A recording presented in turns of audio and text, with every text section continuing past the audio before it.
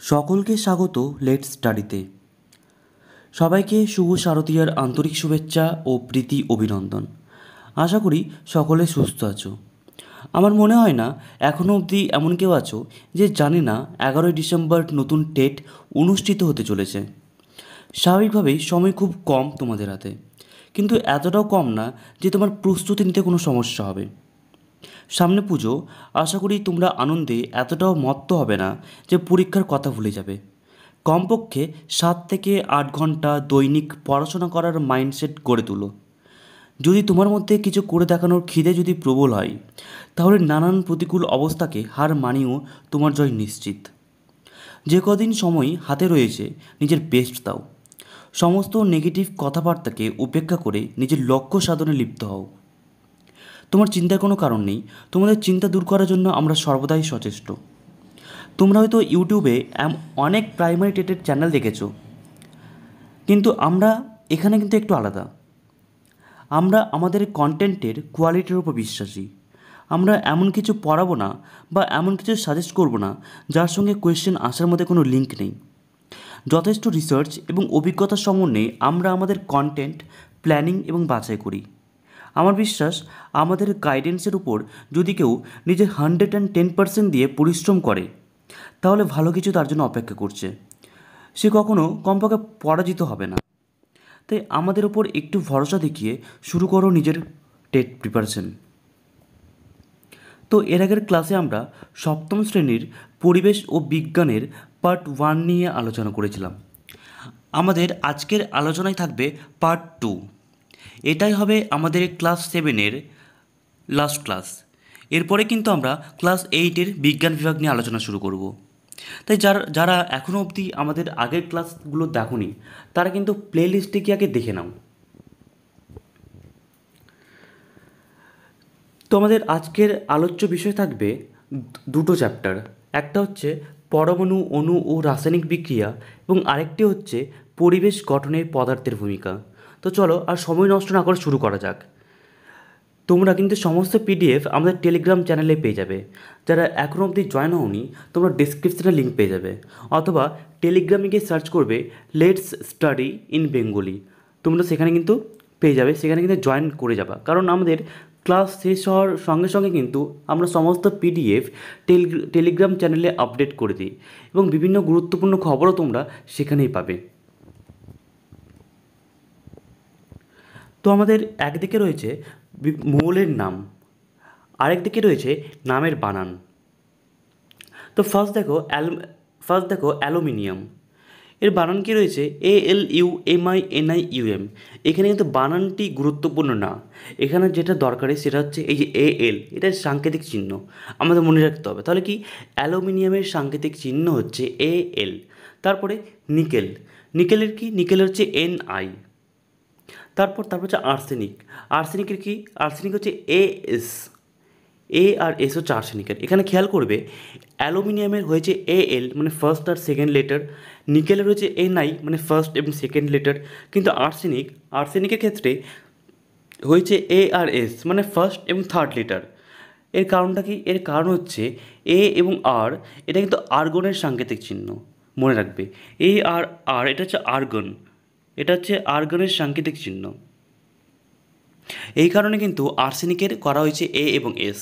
তারপর সিলিকন হয়েছে SI। জিঙ্কের হচ্ছে ZN। বোরন হয়েছে শুধুমাত্র B।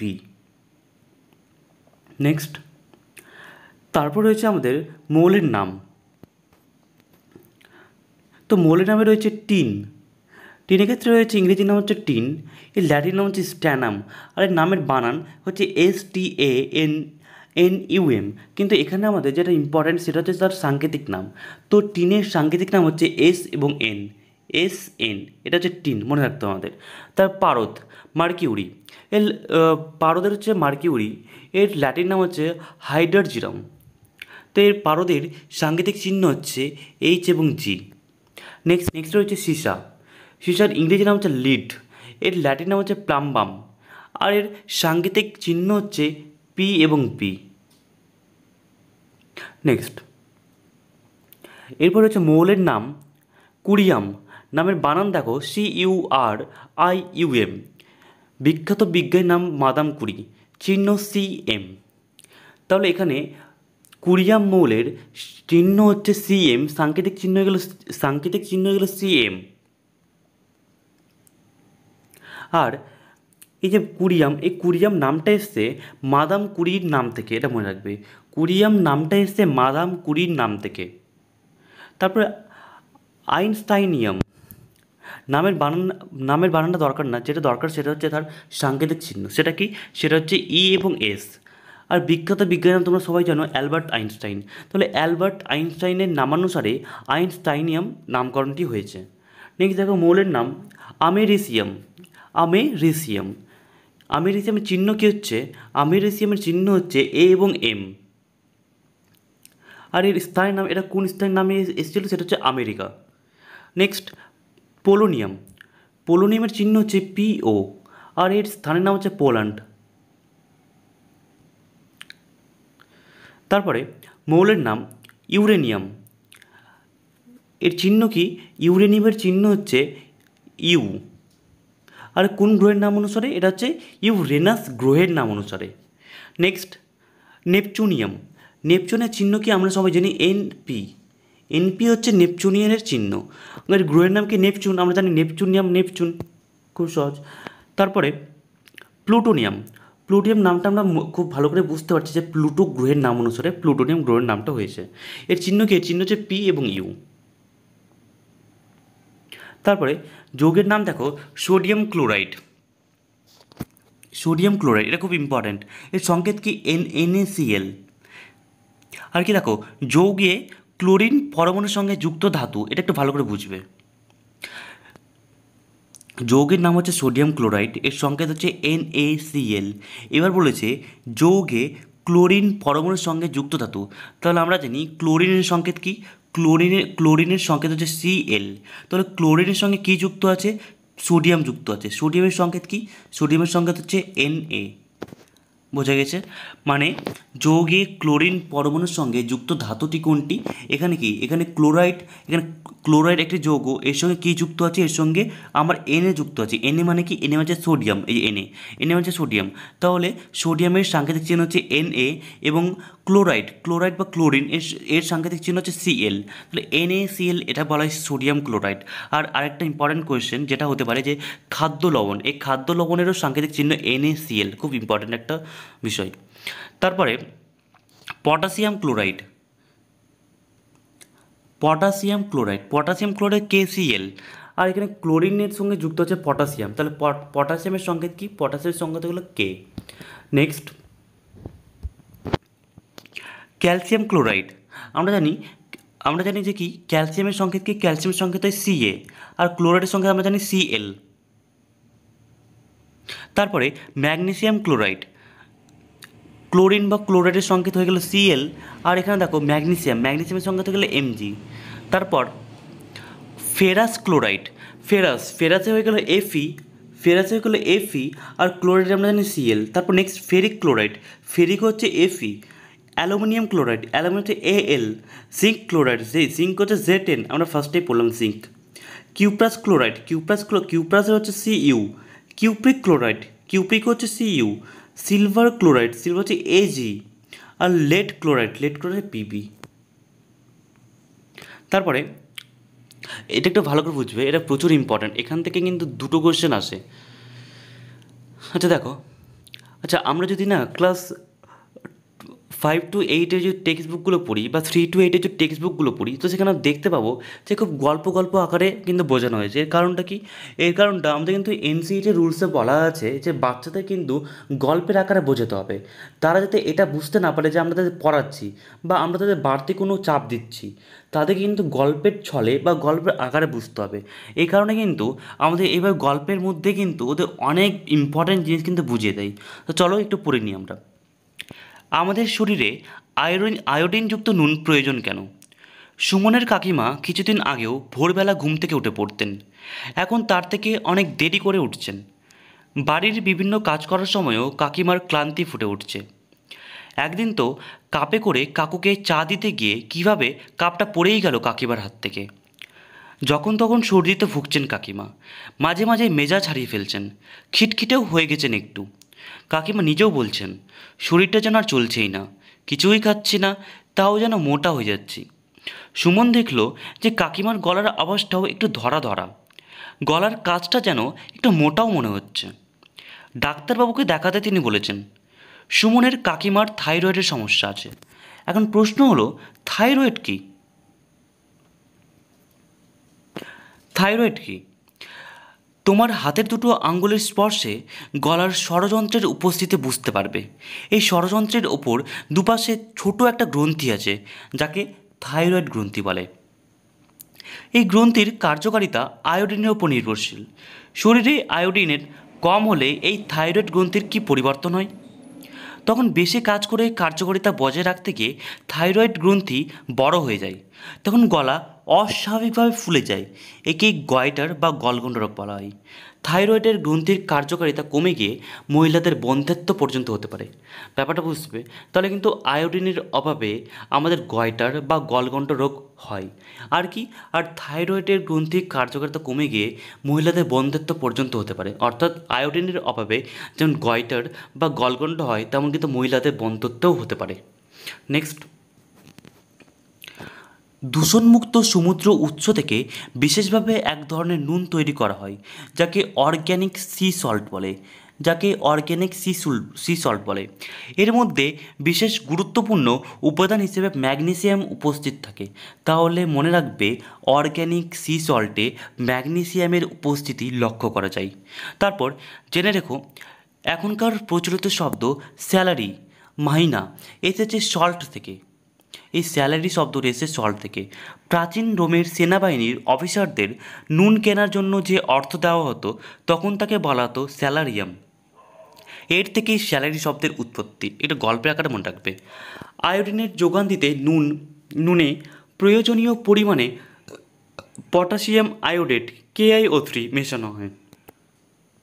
তাহলে আয়োডিনের যোগান দিতে নুনে প্রয়োজনীয় পরিমাণে কী মেশানো হয়, যেটা মেশানো হয় সেটা হচ্ছে পটাশিয়াম আয়োডেট। তারপর আমাদের চারপাশে আর শকুন দেখতে পাও কি? পাও না। চাষের কাজে অনিয়ন্ত্রিত কীটনাশক ও গবাদি পশুর রোগ নিরাময়ে অতিরিক্ত মাত্রায় ডাইক্লোফেনাক, মনে রাখবে, ডাইক্লোফেনাক নামক বেদনানাশকের ব্যবহার একটা কারণ। এই পশুদের মৃত্যুর পর তার পরবর্তী পর্যায়ে খাদক শকুনদের মধ্যে গিয়ে তাদের বিলুপ্তি ঘটেছে। অর্থাৎ বিভিন্ন গবাদি পশু যখন কোনো কারণে আহত হয়, তখন তাদের ডাইক্লোফেনাক দেওয়া হয়। এবার তারপরে সেই পশুটি মারা গেলে তাদের যখন কোনো মাঠে ঘাটে ফেলে দেওয়া হয়, তো তাদের শব বা তাদের মরা মাংস যখন কোনো শকুন মুখে দেয় বা যখন খেতে আসে, তখন কিন্তু সে ডাইক্লোফেনাক সেই শকুনের শরীরে প্রবেশ করে। এর ফলে কিন্তু সেই শকুনটিও মারা যায়, যার ফলে দিন দিন শকুনের পরিমাণ কমে যাচ্ছে।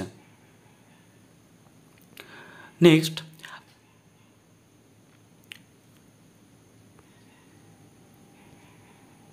এটা তো বললাম। তারপরে জেনে রাখো, আয়োডিন ব্যবহারের একটা ইতিহাস আছে আমাদের দেশে। অনেক আগে আয়োডিন ছাড়াই নুনই ব্যবহার করা হতো খাবার জন্য। বিংশ শতকের 50-এর দশকে প্রফেসর ভি রামালিঙ্গস্বামীর নেতৃত্বে একদল বিজ্ঞানী হিমাচল প্রদেশের কাংড়া উপত্যকায় গয়টার রোগের কারণ হিসেবে দেহে আয়োডিনের ঘাটতিকে চিহ্নিত করেন। খুব ইম্পর্টেন্ট। কার নেতৃত্বে? প্রফেসর ভি রামালিঙ্গস্বামীর নেতৃত্বে। কোথায়? হিমাচল প্রদেশের কাংড়া উপত্যকায়। কোন কারণ? গয়টার রোগের কারণ হিসেবে কিসের ঘাট থেকে? আয়োডিনের ঘাট থেকে চিহ্নিত করেন। Very very important. এর ফলে 1962 সাল থেকেই ভারত সরকার গয়টার প্রাদুর্ভূত এলাকায় আয়োডিনযুক্ত নুন পাঠানোর সিদ্ধান্ত নেন। হু ও ইউনিসেফের সহায়তায় দেশের বিভিন্ন প্রান্তে আয়োডিনযুক্ত নুন তৈরির কারখানাও প্রতিষ্ঠিত হয়। 1983 সালে ভারতের জনসংখ্যা অনুপাতে এর উৎপাদন যথেষ্ট হয়। নেক্সট, আপেলে কী থাকে? আপেলে থাকে ম্যালিক অ্যাসিড। পাতিলেবুতে কী থাকে? সাইট্রিক অ্যাসিড ও অ্যাসকর্বিক অ্যাসিড। তারপর কমলা লেবুতে থাকে সাইট্রিক অ্যাসিড ও অ্যাসকর্বিক অ্যাসিড। তারপর তেঁতুলে থাকে টার্টারিক অ্যাসিড। নেক্সট, টমেটোতে থাকে অক্সালিক অ্যাসিড। তারপর চায়ে থাকে ক্যাফেইন এবং ট্যানিক। দই থাকে ল্যাকটিক অ্যাসিড। তারপর ভিনিগার, ভিনিগার থেকে ইথানোয়িক অ্যাসিড বা অ্যাসিটিক অ্যাসিড। তারপর সোডা ওয়াটার, সোডা ওয়াটার থেকে কার্বনিক অ্যাসিড, খুব ইম্পর্টেন্ট কিন্তু। Next formic acid, nitric acid আর কি সালফিউরিক অ্যাসিড। আমরা সবাই জানি যে সালফিউরিক অ্যাসিডের সংকেত হচ্ছে H2SO4, নাইট্রিক অ্যাসিডের হচ্ছে HNO3 আর ফর্মিক অ্যাসিড হচ্ছে HCOOH।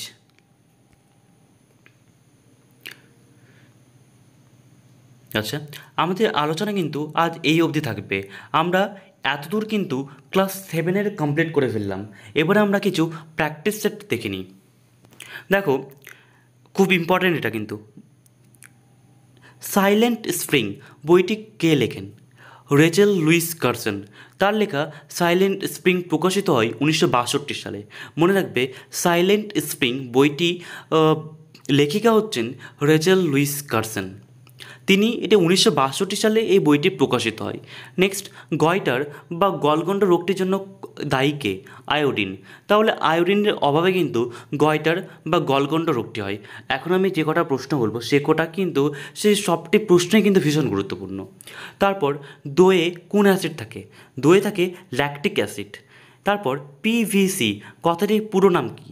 পিভিসি কথাটির পুরো নাম হচ্ছে polyvinyl chloride, polyvinyl chloride. Next, পিঁপড়ের হুলে কোন অ্যাসিড থাকে?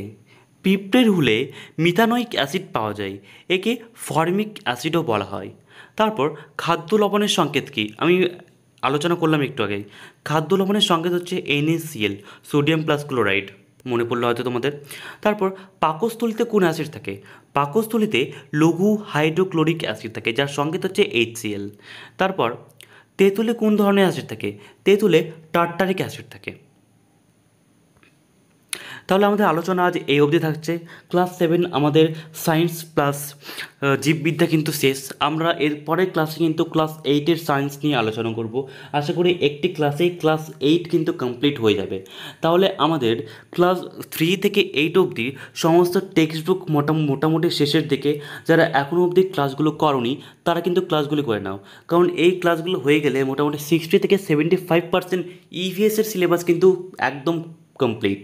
আর একটা কথা মনে রাখবে, EVS হচ্ছে সব থেকে মানে এমন একটা সাবজেক্ট যেখানে কিন্তু মোটামুটি 25 প্লাস নাম্বার কিন্তু ইজিলি পাওয়া যাবে, 25 প্লাস ইজি।